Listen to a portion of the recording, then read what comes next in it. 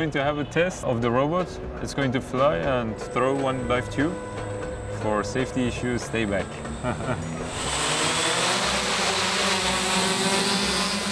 At the moment, many people talk about bad drones and drones that are spying and killing people.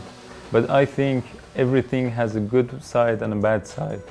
And they should see the good side, that are drones that can save lives.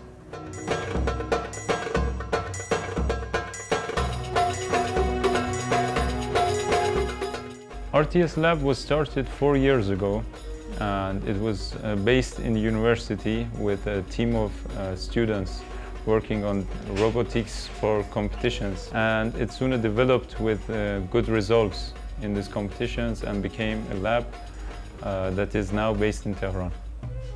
We don't believe in building missiles and stuff that will one day be used for destruction and killing people. We try our best to save people and build devices that can help.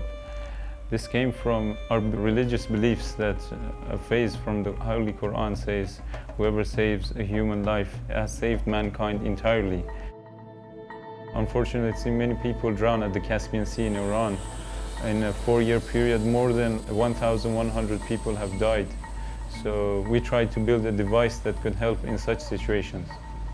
PARS Aerial Rescue Robot is a robot that is going to be used at the coasts for saving human lives. We started with a surface rescue robot, a submarine rescue robot, and we finally saw aerial rescue robot the best choice to help in such situations. This is the future of lifeguards, I believe. These drones can be hovering at the coast, and if any problem occurs, they can fastly go and do their mission to save people. They can be used on ships. When somebody falls from a ship, it might take 10 to 12 minutes for them to get rescued to the person drowning. But with PARS on the ship, we can fastly get to the person and give him first aid to stay on water until rescue teams reach him. A problem that rescue teams have is that they can't rescue well at night. When they lose people or people drown, they have to move with boats, and they don't have good vision at the sea. So this robot can give a good vision from above, and we can find people with thermal cameras easily at night. As you can see in the tests that we done at the Caspian Sea, there was a competition between the robot and the lifeguard. The robot did the mission in 22 seconds, but the lifeguard did the same mission in 91 seconds. That's a 70-second difference.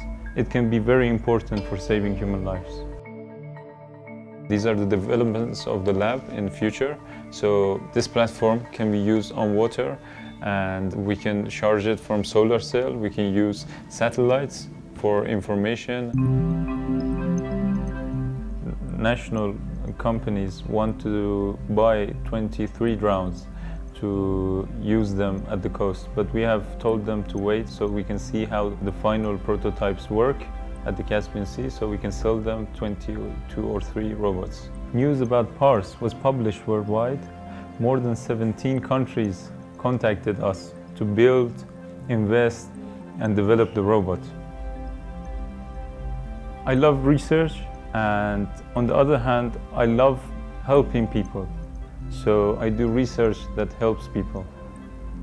These drones will be our future, and in the future we will have many of these drones saving lives all over the globe. This can be in the coasts, and this can be in the city and everywhere. It doesn't mean just PARS. It means all robots that can save lives.